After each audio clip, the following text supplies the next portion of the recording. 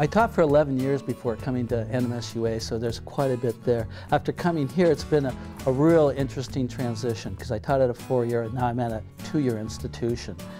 And it's been very rewarding to have seniors coming into the class with life experiences and being able to get them their life's dream of being able to do, say, ceramics, or seeing them paint or draw in other classes.